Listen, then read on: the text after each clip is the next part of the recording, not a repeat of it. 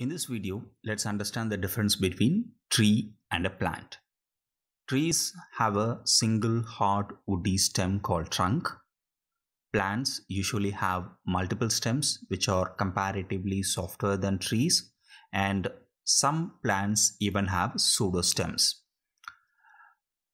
Trees have few leaves or branches on the lower section of its body, whereas plants are entirely made of leaves, and even some have leaves closer to the ground.